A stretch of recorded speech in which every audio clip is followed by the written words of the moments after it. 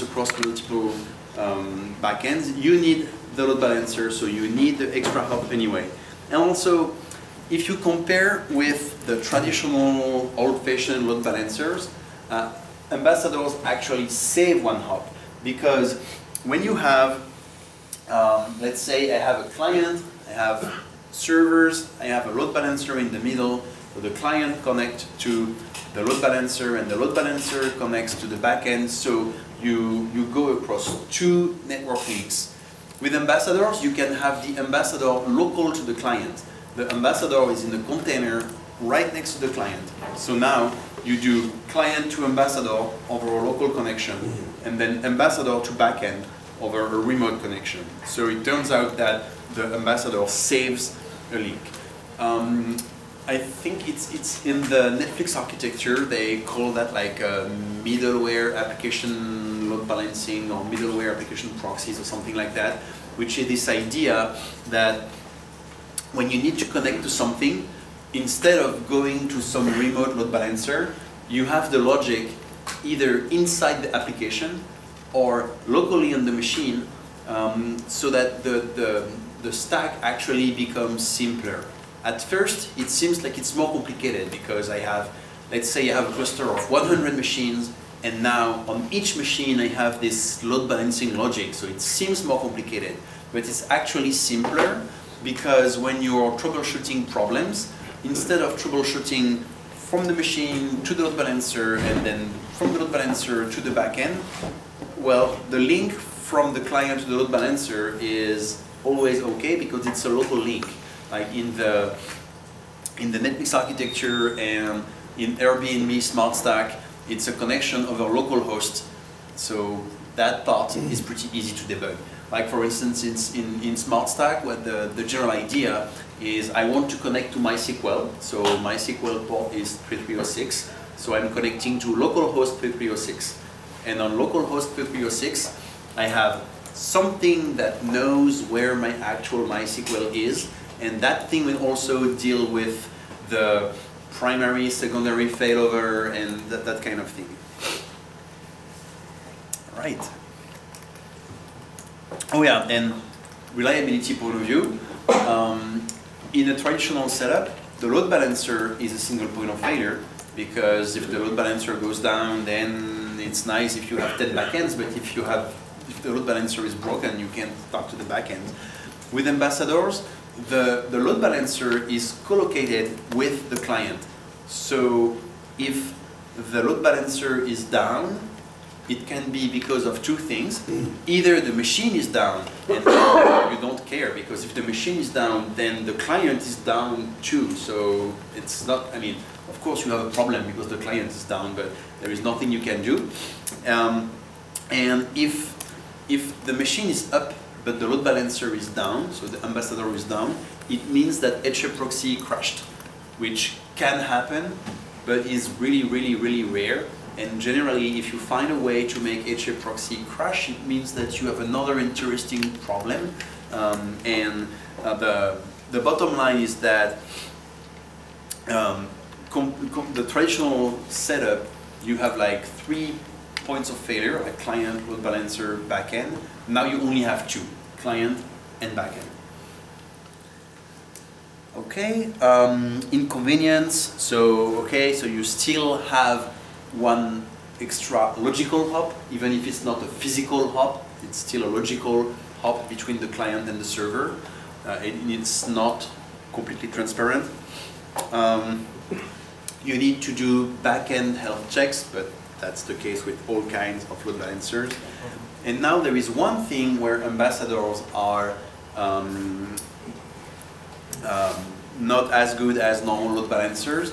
It's regarding load balancing fairness. So fairness is making sure that we send as many connections to each backend to avoid like 10 connections on this backend, 2 on the other backend, and 5 and then 0. And if you have one big load balancer, that load balancer knows exactly how many connections are going to the backend, so it can balance things. If you have many small load balancers, each load balancer only knows its own connections. It doesn't know how many connections the other load balancer are sending. So then you need a mechanism of back pressure. So the back pressure is when the load balancer does the health check, instead of just getting okay, it's alive, or no, it's down, it's getting an information about the load, and that way each load balancer knows the load of the backends and can make better decisions to send traffic. Okay, one last thing about ambassadors is that ambassadors is not the HA proxy with the shell script to generate the configuration. Ambassadors is a design pattern, and there are many ways to implement it.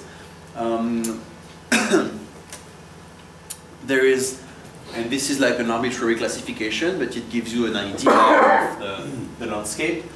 Single tier ambassador deployment, it's what we have done so far and what we will do this afternoon. The idea is I have a bunch of load balancers, and when I deploy new backends, new services, then I update the configuration of those load balancers. So I have a big red button, and when I push this button, it runs a script that will check the configuration of all the load balancers and update the configuration of all the load balancers. Advantage is that it's simple, because it's just like this script or set of scripts. It's rather robust. There is no new service to deploy, because that you just run that thing when you need to. The downside is that you have to run that script each time you add or remove backend or services. As long as you haven't pushed the button, the services are not connected to the network. Then you have what I call two-tier ambassador deployment, where now you have a service that listens to the Docker events. The Docker API gives you a stream of events, like, oh, this container has started, this container has stopped, this container has been removed, this, and so on and so on. And so by listening to those events, you can know, okay, this container has started, and I see that this container is a backend for this service, so I should update the configuration of the load balancers to add this backend. Or, oh, I see that there is a new container, and this container needs to connect to those services, so I need to start load balancers, ambassadors for this service. So the advantage of this method is that you don't need to push the big button to reconfigure everything when you scale or deploy applications. The downside is that now you have an extra service that listens to the event stream, and you have to maintain it, and when it's broken, you are in trouble because you can't scale up, down, and deploy. An example of that is interlock. So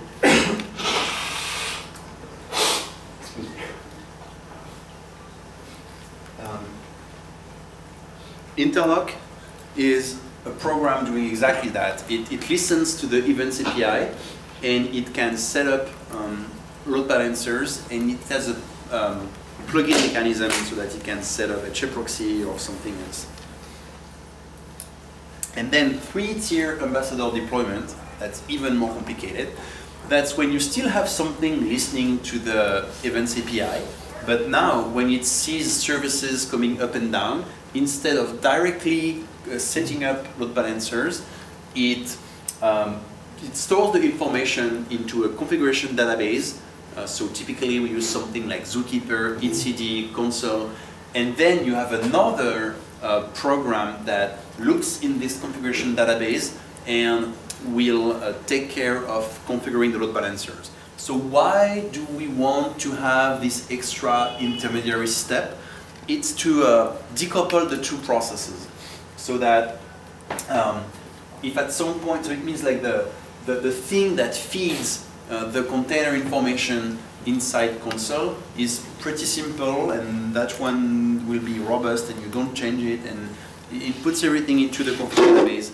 And then you can have different mechanisms. For instance, you can have one for HTTP backends working with HA proxy or Nginx. Then you can have one for Postgres instances, and instead of using an HTTP load balancer, it will use like PG pool or PG bounce.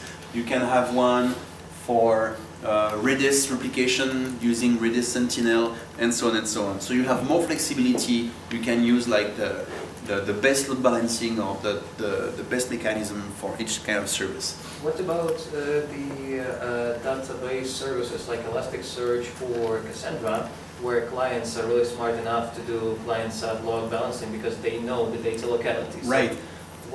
So what about the services like Elasticsearch or MongoDB, where the client knows is aware of the multiple, or Cassandra, so for Elasticsearch, I think it's basically plain HTTP. So what people do is really put like an HTTP load balancer in front anyway.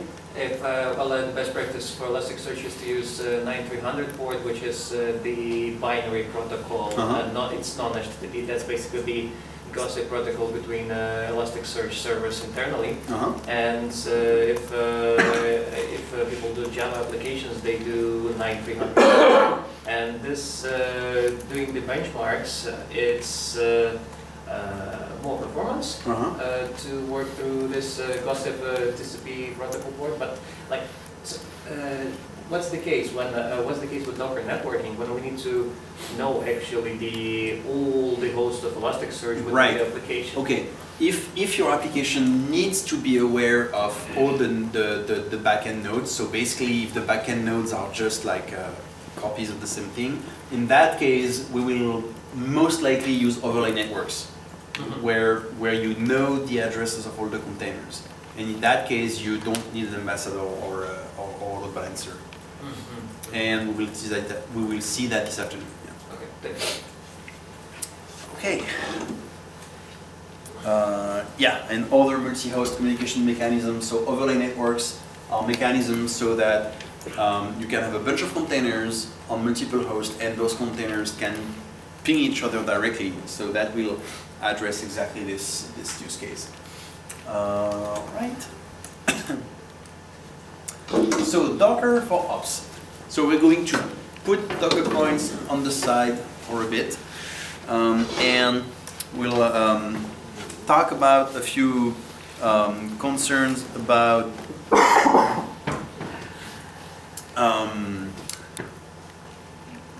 how do we do backups, logging, stuff like that. So here, unless you remove all the containers, you still have the MyRedis container up and running. If you don't have it, you can just start it super easily. And what we want to do is back up this container.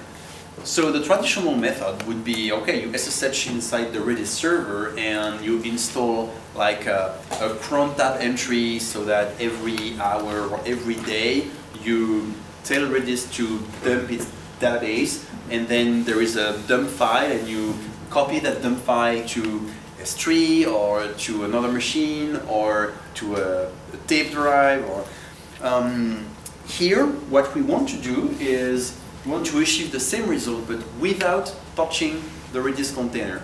We don't want to change the Redis container. We want to have that Redis container. We don't want to install the tools inside the Redis container. So I will show how that works. First, let's make sure that we are talking to the right machine. Yeah, I have the MyRedis container here, and I'm going to start a special container, so I'm going to explain what all those parameters are. Can I zoom a little bit?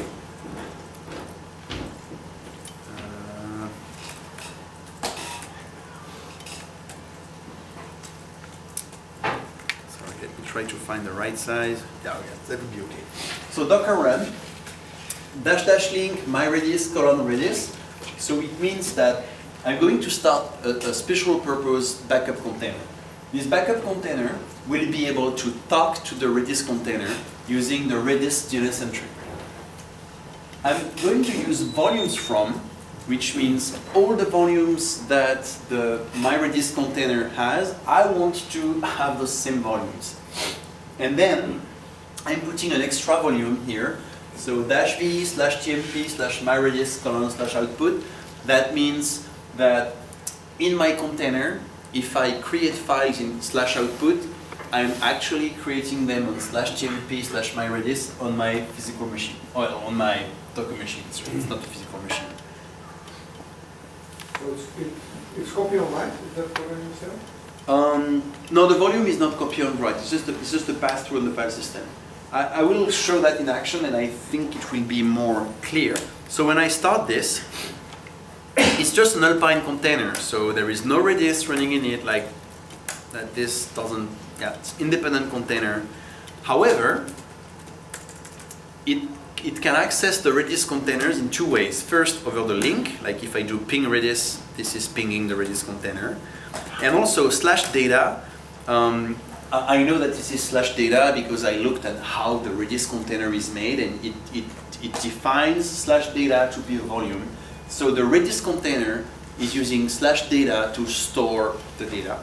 And since I use volumes from, /data is also visible in my backup container. Except here, okay, so there is a lot of activity going on Redis. Yeah, what I want to show is that here the dump file dates from 10:54 GMT and it's 10:55 GMT. So I want to get an up-to-date dump. So first, I will connect to Redis. Telnet Redis 6379. So I'm connecting to the Redis API, and I'm telling it, do a dump of your data now. Save. It tells me okay. Wait. And now if I list data, it's 10:55 because it dumped the data.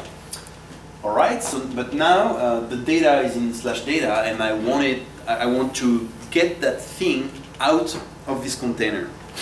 So here, if I wanted to put that on S3 or rsync to another machine or SCP or FTP, I would install whatever I need in this container, in this backup container. In that case, I just want to copy it to the /output thing. I'm going to go to /output, sorry, /output, make a directory backup of Friday, and then copy /data/dump into this backup of Friday directory. And then I'm going to exit that container. And now if I look in /tmp/myredis, I have the backup of Friday directory. So here, the method that I use to get the backup out of the container is just this volume, but in a production scenario, that's where I would like use again S3CMD or AWS CLI or rsync. So the key idea is that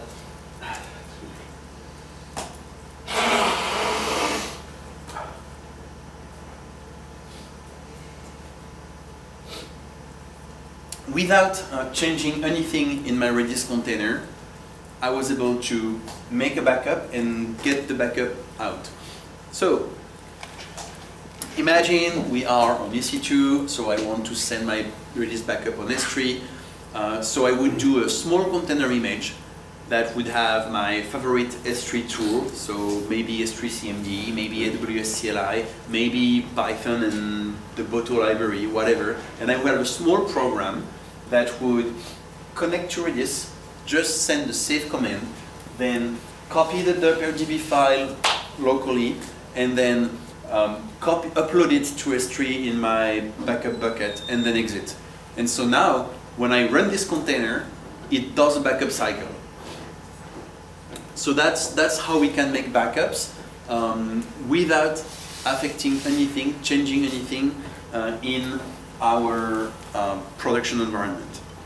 This is a concept that we will see a lot when we talk about Docker in production and everything. Is this idea that instead of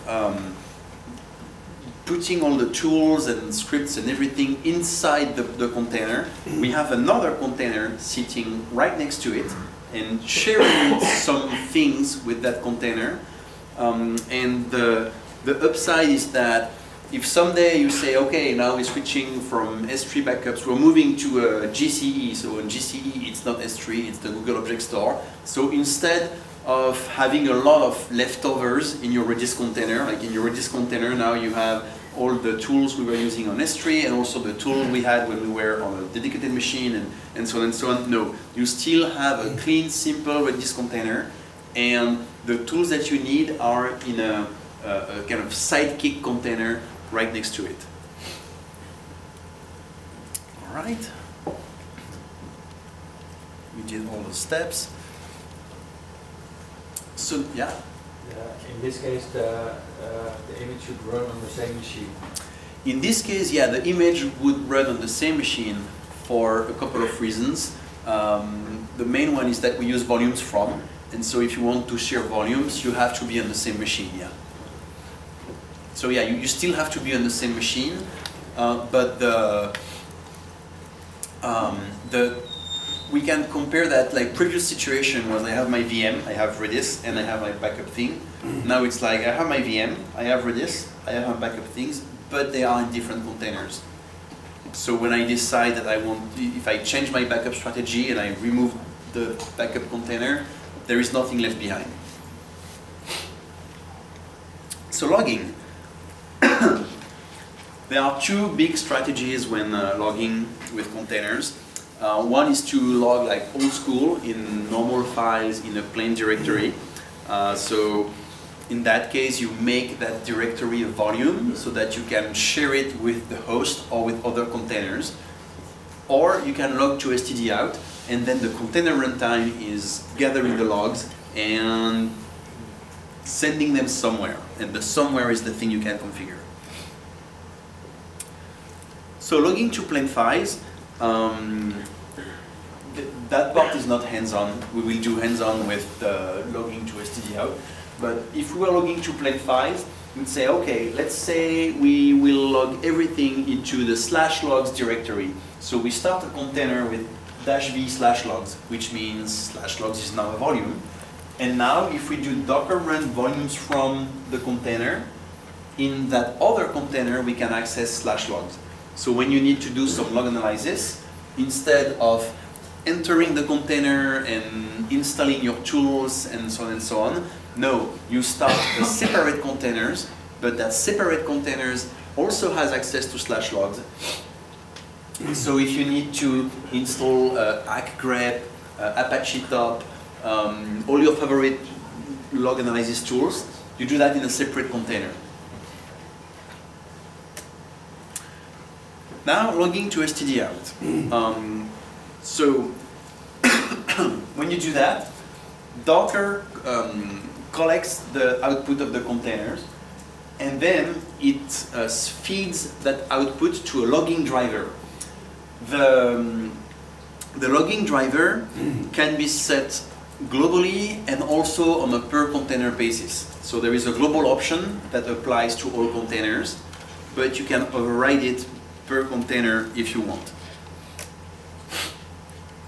The two options, so --log driver and --log opt, those two options can be used both when you run the Docker engines, when you do Docker daemon, then you can do --log driver syslog, for instance. But you can use exactly the same options when you start an individual container with Docker run, --log driver syslog, blah blah blah. And you can set the per container option in compose files. So what drivers do we have? JSON file, so it writes into files in a JSON format. That's the default driver. Then syslog, well, it's using the good old syslog protocol. AWS logs, it's using the AWS API, so then you can get the logs in CloudWatch. Journal D, so that's the thing of systemd. GELF, which is a protocol which was introduced by Graylog, I think, which is a little bit more sophisticated than syslog, because it's a structured log format. So instead of just being like this is one line of log, it's a key value. Each log entry is a key value thing. Fluentd and Splunk are similar in the sense that it's more structured than plain text. So the default JSON file format, it has one good thing and one bad thing. The good thing is that it supports the Docker logs and Docker Compose logs command. So it's the command that lets you ask to Docker, give me the logs of that container. It's the only one supporting that. Why? Because let's say that we use syslog. If you tell to Docker, send the logs of this container over syslog to a remote machine, then the logs are gone. Like there is no way for Docker, there is no standard way for Docker to talk to your syslog machine and say, hey, give me back the logs of this container that I sent to you 5 minutes ago. It's a one-way protocol. So when you do Docker logs, blah, blah, blah, to get the logs of container, blah, blah, blah, if it's JSON file, Docker can just open the files and read them. If it's on syslog or something else, it has no way to get back to those logs. So that's one advantage of JSON file. The inconvenient is that it's not centralized because you're writing to local files, and by the default config doesn't rotate logs. So if you just leave it in production like that, it will fill up your disk, guaranteed. If you really want to use JSON file, you should at least set both max size and max file options, which will make sure that the engine rotates those log files and removes the old ones. So JSON file is typically used in dev, because in dev you want to easily have access to the logs, but once you're in prod, you usually use something different. And so here, that's what we're going to do.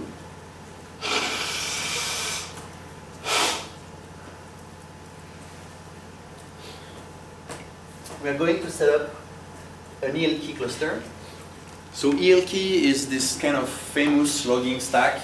It stands for Elasticsearch, Logstash, and Kibana.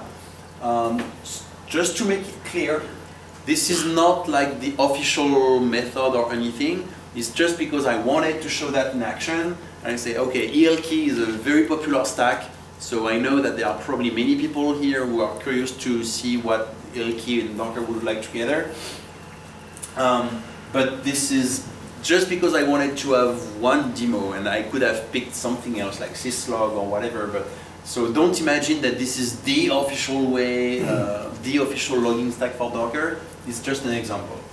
So what we will do here, we will start the ELK stack, and we will use Compose to make that easy, because we could apt-get install Elasticsearch, apt-get install Logstash, apt-get install Kibana, and set up everything, but no, we will use Compose directly. Then we will set up the Kibana web interface, and then we will send manually a few leg entries to make sure that everything is fine, and then we will reconfigure the Docker Coins application so that it sends its log to the cluster. All right. So if you're not familiar with ELK, the idea is that we have Elasticsearch. So Elasticsearch, it's an indexed document store, so it stores JSON documents. Here, a document is just a line of log. So it will be a small JSON hash with like the log line, the timestamp, the host that sent it, and other information like that. Then we have Logstash. So Logstash is a kind of a log pipeline processing thing. So it has inputs, outputs, and filters. So inputs are protocols that you want to use to accept logs. So for instance, you can have a syslog listener, a GDLF listener. You can read from pipes and files and sockets. Then you have outputs. So you say, I want to send my logs to plaid files or to Elasticsearch or to a RabbitMQ exchange or whatever. And then you have filters where you can transform the data that goes through. And Kibana is the web UI. Here we will use the default config for Elasticsearch and Kibana. The only thing that we will configure is Logstash, and the configuration will be done through the Compose file, just to have like the smallest amount of work. All right, so to start the ELK stack, it's in the orchestration workshop repo. There is this ELK directory, and I'm just going to do docker compose up-d. So it's going to pull Elasticsearch, Logstash, and Kibana official images and run them. And if we look at the compose file,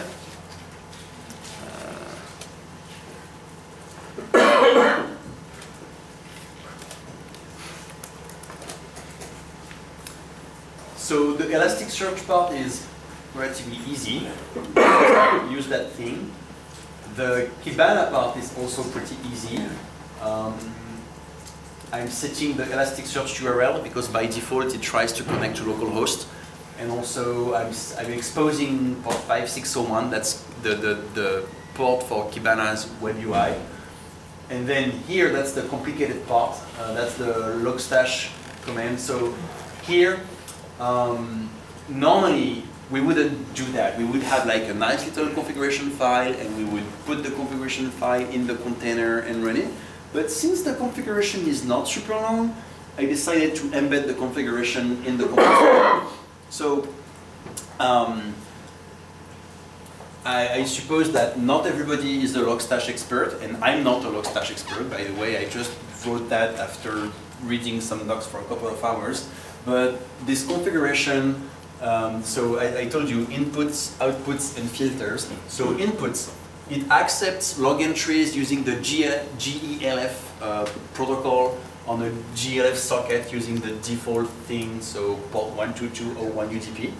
So it means, okay, you can connect to this Logstash thing. Well, not connect because it's UDP, but you can send UDP packets on 12201 and it will receive them. Then there is heartbeat. Heartbeat is not a real input. It's a fake input that generates one test message every minute. It's just convenient for us to see that everything works fine. Then we have two outputs. We have the Elasticsearch output, so every log entry will be written to Elasticsearch. And there is this stdout Ruby debug codec thing. You will see in the logs, but this means every log line going through Logstash will be printed at stdout, again for debugging purposes. And then the filter here, so that filter is super weird. It's to work around the fact that in Elasticsearch, the keys can't have dots in them, and sometimes when logging messages, we will have dots in the keys.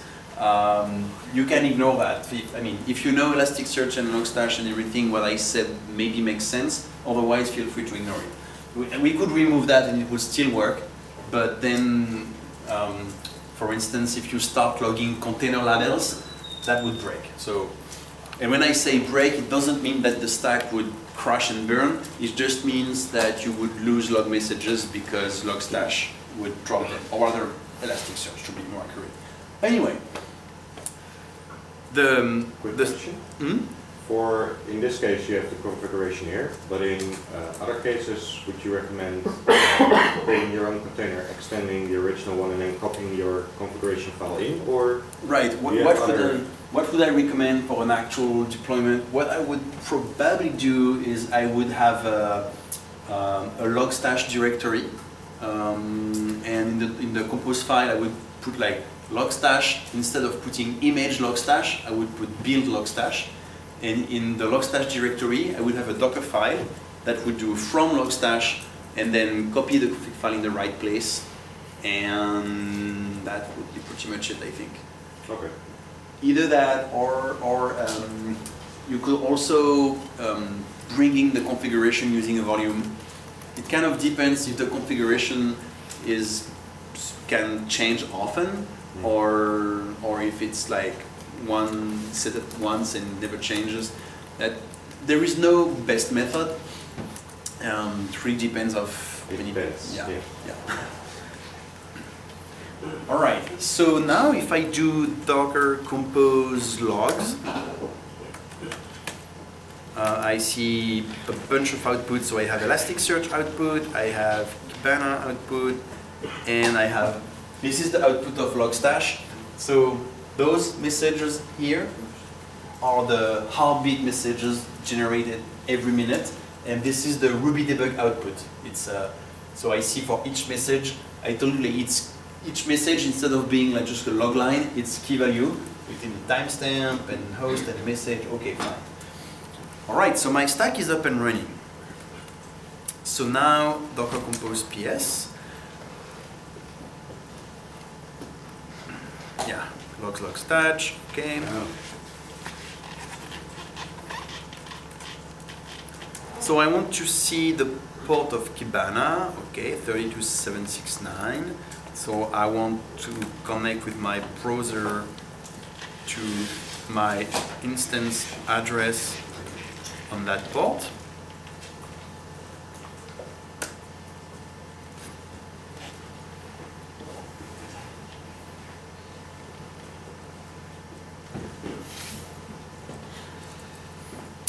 Okay. So I'm not a Kibana expert, so I just know that here we have to click on create and then discover. So those are the logs that we were seeing before, like the heartbeat things. Then what I want to do is I want to show last hour, and then I want to auto refresh every 5 seconds. And that's it. And so normally, once every minute, I will see a green appearing here. Okay. Click on all the things. We just did that. So now what we will do is that we want to send something to Kibana to check that it worked correctly. I mean, we want to send to Logstash so that it is in Elasticsearch, so that Kibana displays it. So the easiest way to do that is to run a container. In the container, we do like echo hello, and we set up the container so that the logs are sent to the GELF endpoint. So let's see exactly what this looks like. I do Docker run --rm. So this means this is a one-shot container, and once it's done, it should be removed. --log driver GELF --log opt. Is it log opt or opts? Opt. GELF address equal UDP : / localhost : the GLF port 32768. Let's use the Alpine image and do echo hello, we are getting hungry. Okay, and now if I go to Kibana, after it reloads every 5 seconds, and there is my message. Hello, we are getting hungry. Let's send another one. Echo, please send help and sandwiches. And a few seconds later, when it will reload, yep. So this is not super readable, so what we can do is here we can say I want to see the host, I want to see the container name, and I want to see short message. So all those blank lines are the heartbeat every minute, and those are my test containers. Okay, so it looks like our logging pipeline works great. So now what we will do is that we'll set up the Docker Coins application so that it sends its log to the logging pipeline. So I'm going back to the Docker Coin thing. Well, I still have a bunch of containers running here, so I'm going to stop all that stuff, kill all things, remove all the containers. Okay. Now I'm going to reset the Docker Compose file to its original version, and I'm going to edit it, and I will add the GELF log driver and the GLF address option to each container. So that's the part where, once again, when you do it manually, it's like, we need to script something here. So log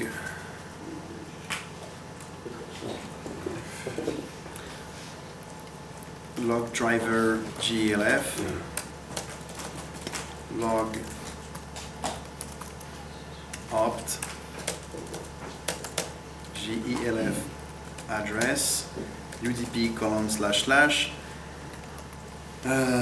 localhost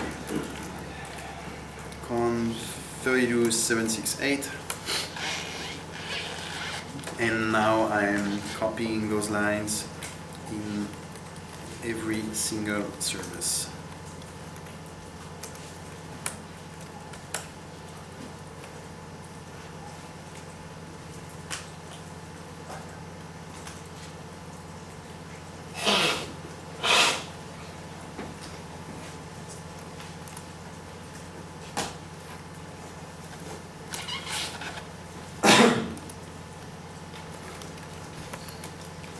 And now I'm going to do Docker compose up. And now in Kibana, I'm going to unzoom a little bit.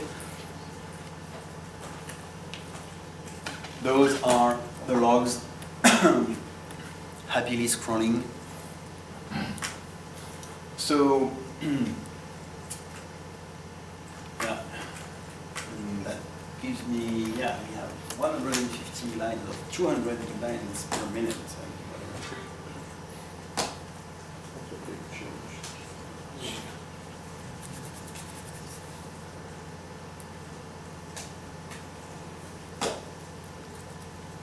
All right.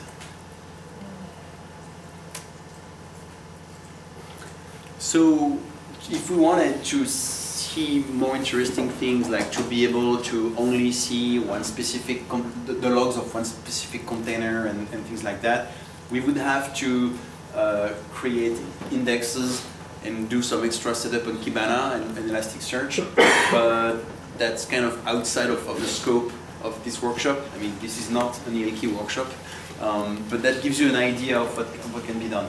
The part for me that is really interesting here is that in like 10 minutes, we got an ELK stack up and running, and we got our logs sent to the ELK stack.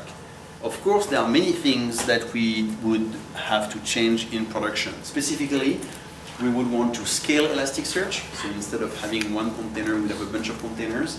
So we have to set Elasticsearch as a cluster. We would need to scale Logstash so that it's not a single point of failure. We would probably switch away from GELF and UDP, because the problem with UDP is that you don't know if the other machine got the message. So we would use maybe some persistent message queue or something like that.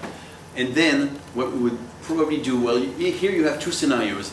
Either you have many different logging stacks and each application defines its own logging parameters, or you have one single Bing logging stack for everybody, and so you set up your engines to automatically send everything to your logs, to your ELK cluster, and then when you start the logging containers, like the containers for the ELK cluster, you set them up with a different logging driver. Otherwise, the logs of the logger get re-injected, and so you get a feedback loop, and as soon as you win one log message, it creates an infinite loop of logging messages. So, okay, questions about logs? Yeah. I have a question. The job driver, for example, if you use TCP, because you also wait for the acknowledgement, if your Elasticsearch cluster is overloaded, does your application also come to a halt because Docker starts slowing down because it cannot process logs? Right. So the question is, if we are using like the GLF over HTTP, if the logging cluster is being slow, will that slow down the application? That's a fairly good question. One of the common answers is to put something in the middle, like Apache Kafka. That's what people do. So yeah, normally that's one of the things that Logstash is supposed to be able to do. But I think so. I think what I would do, this section is fairly new, like the hands-on ELK section. I wrote that like last week, and so I thought a little bit about how would I do that for a real production scenario, and I think I would put Logstash on every machine on my cluster because it seems to be pretty lightweight, and apparently there might be a way to have this buffering in Logstash. So I mean, basically you do UDP, so it's UDP but UDP of a local host, so you don't lose packets, and then the buffering would be done by Logstash. But to be completely honest, I don't have like production experience with large-scale ELK clusters. So, but yeah, Kafka is one way to do that. What we did in the .cloud days is that we were using with RabbitMQ. So you just drop the logs on RabbitMQ, and yeah, it worked-ish. Because you need persistent RabbitMQ queues, and eventually... And RabbitMQ actually dies when you got eventually a spike, so all the processing in clusters go way down, and it's not surviving so far. So what people used to do, they used to write the logs to Redis, and then having some daemons, either Logstash or something to read and forward it to Logstash or to Elasticsearch, properly configured, or having the writing logs to Kafka and then reading them by Logstash and then doing that Elasticsearch. But it's all a matter of configuration of firewall ports, because for Kafka you need to do zookeeper madness and broker list, and you need to tune applications that way. But if you write some sort of scripts to do that, so you will be able to have high-performance logging with Kafka, definitely. With Logstash on every machines, not quite sure, because the Logstash instance, it's just the thing that transforms, parses the logs and gets the variables from it and stores it into Elasticsearch. Right. Yeah. So if I understand correctly, Logstash will not do any kind of buffering. It has, but it doesn't really. So it's a JVM, so it's a JRuby process, and sometimes it might suffer from memory leaks, and it's not really surviving big buffers. From production experience. It's not built for that. No? Yes. So you want to have it in Kafka as soon as possible, basically. Right. Well, Splunk doesn't have problems with buffering, but Splunk costs a lot of money. Yeah. Okay, so... Yeah. Is it possible to run multiple logging drivers in parallel? Is it possible to have multiple logging drivers, like the same container using multiple logging drivers? I think it's not possible yet, but almost each time somebody asks about that, so I'm pretty sure eventually we'll have a way to do it, yeah. Because it's not complicated anyway, so. Alright, next section, so we are ops, and as ops we have to deal with security. How do we do security upgrades with Docker? This section is not hands-on because usually there is not a new shell shock in the middle of the workshop, except earlier this week there was the DNS resolver issue with glibc, so that one was pretty interesting. But this is to give you like, okay, when there is a vulnerability, what do we have to do? And you will see it's extremely simple and there is nothing fancy to do. First we will see what if there is a security issue with the Docker engine, and then what if there is a security issue with a package in our images.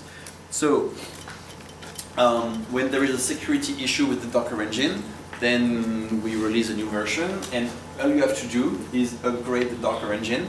And for that, I'm sorry, this will be really simple, but stop all the containers, stop the Docker daemon, then upgrade the daemon, restart the daemon, restart the containers, and that's it. There is one thing that I want to add.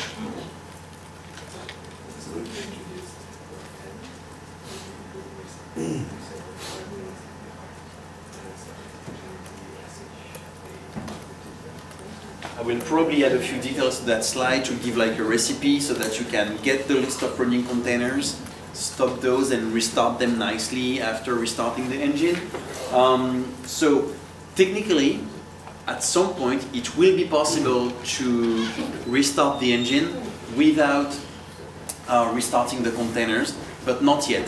For now, you can imagine that the engine is a little bit like the kernel. When you want to upgrade the kernel, you have to reboot and restart the processes, but eventually we will be able to work around it. Food is here, but we are almost done with this section, so that's good. Upgrading container images. So when you have a vulnerability in some package, the first thing, and that will sound very obvious, but the first thing is to make sure that the vulnerability has been fixed in wherever you're getting the software. So for instance, if like it's libc, there is a vulnerability issue, so you have to make sure that libc is fixed in the base images. If it's lib something that you have installed with apt-get or yum or whatever, then you need to make sure that this package upstream has the fix. That sounds obvious, but it's better just to say it. Then you repull the base images, the ones that are declared in your Dockerfile. You rebuild and you restart the containers, and that's it. There is nothing else special to do. If in the very special scenario where there is a vulnerability issue and there is no available fix in the packages, then you can do hot fixes in the images. So the traditional way, if it's a normal machine, is you SSH into it and you hot patch things. With containers, you can do that, but it's better in that case to take a Dockerfile, and at the end of the Dockerfile, you add the commands to hot patch the containers. Because that way, when you want to remove what you did, you just have to comment those lines and you're good. Can you comment on some people talk about system containers and application containers? System containers and application containers? If you would set up OpenStack or run a long-term database, you would still patch the database and still update those system containers and not make them short-lived containers. So, yeah, for application containers, it's pretty easy to have this cycle where you stop the container, start a new one because it's stateless, and so you can have multiple ones and do load balancing, and so upgrading is very painless. But if it's a database container, yeah, it could be more complicated because at some point they have to restart that. So what happens? To be honest, so in the beginning, when you start to kind of get used to Docker and containers, generally speaking, the time between I'm stopping this container, I'm upgrading, I'm starting again, this time can be long and it can mean service interruption. But once everything is streamlined, it's not longer than when you do /etc/init.d/MySQL restart or systemctl restart Postgres. In both scenarios, at some point, the process will be down and then up again. And so what we want to minimize is the time between both. So even if it's a database container, it's totally possible to have this thing where you stop it and start the new one, and the data will still be there thanks to the use of volumes, because the volume is the thing that will be carried over to the new container. So what you're saying is that system containers have no use, and that all containers could be stopped and started so quickly that nobody would discover the interrupt. So there would be maybe a couple of exceptions. One of them would be when you're taking a legacy server and you don't want to spend 2 weeks to break it down into smaller components, and you say, okay, I just want to take that server and put it in a container. So then you will end up with a system container, and that's totally fine. Sometimes you have like those 20 VMs and you're like, they don't really need to be 20 VMs. They could be 20 containers and that would be fine, but I don't want to spend 3 days to nicely break down things. So you just take the root file system of the VM and put that in a container and job's done. So that's one perfectly valid use case. Another one would be in those very rare scenarios where you have a service that is smart enough to be able to restart but not lose connections. There are a few servers like, HAProxy, for instance. You can restart the config, and even you can upgrade HAProxy without losing connections. The way it works is that it's smart enough to kind of, when it binds to the listening socket. Then you can have another process also binding to the same socket. So now both processes receive the connections, and then the new one sends a signal to the old one to say, hey, please go away. So then the old one closes that socket, finishes to drain all existing connections, and then terminates. In that case, you could, well, if it's for reconfiguration, you don't need to do something special. Like the H-AMBA container, it's using that mechanism. We will see this afternoon, there is a reconfiguration mechanism. So you can change the configuration and it will restart. It's still the same container though. If you want to upgrade, then that's a different story. Currently, there are ways to do it, but they are really hackish, so I wouldn't really show that. But with using like network namespaces, you could start a new container that has the same network namespace and could use the same trick to upgrade, but it's not very streamlined yet. I mean, it's definitely something that if you have a load balancer or some infrastructure component and you absolutely want to have zero downtime when you upgrade, you can. It's doable to write all the process and the scripts for that to happen nicely, but in the generic scenario, that's much harder. So in that case, it might still be useful with system container, but that's really like corner case in a corner case. Right. So, and last thing before we get the food, network traffic analysis. So, you know, when there is this weird thing happening and you have to use stuff like TCP dump, ngrep, nload. So here we'll see a pattern that we saw twice already for backups and for the old school logging mechanism, which is instead of SSH into the machine, apt-get install TCP dump and run TCP dump, we're going to have a sidekick container, and that sidekick container will be able to run TCP dump, but it will have access to the network interface of the container that we want to analyze. So, I'm going to use an Alpine container. So I still have this Redis container. Yeah, my Redis is still here. I'm going to do docker run -it --net container :my Redis. So that means start this container in the same network stack as the MyRedis container. And I want to use Alpine. So Alpine is this super small embedded distro. So APK update, so that's the equivalent of apt-get update or yum update. And then APK add, I want ngrep. Ngrep is this awesome mix between TCP dump and ngrep. Ngrep, I mean. And now I can do ngrep -tpd eth0. Oh, even before doing that, netstat -nt. I see a bunch of Redis connections here.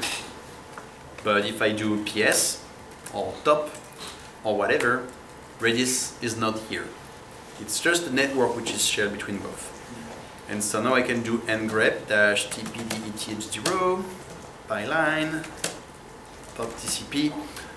So that means sniff traffic on eth0, break lines properly, sniff TCP traffic. This is a BPF, Berkeley packet filter expression, and this is a regex, so you can grab any kind of traffic.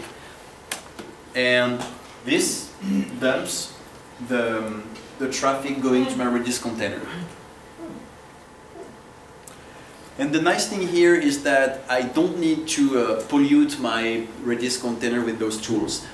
We had a real world use of that in the .cloud days when we had sometimes some big DDoS attacks and stuff like that. And so on all the load balancers, we had something that would sample like 1% of all IP packets coming in and write them to a log. And then after the attack, we would be able to get those files and try to understand what happened and what was the nature of the attack. And so back then, we didn't have something like that. So basically on each load balancer, we would have to install ulog and a bunch of other tools. with that mechanism, you can keep your load balancer clean and nice and everything, and add the traffic analysis tool right next to it. All right, and let's get food before we tackle dynamic orchestration.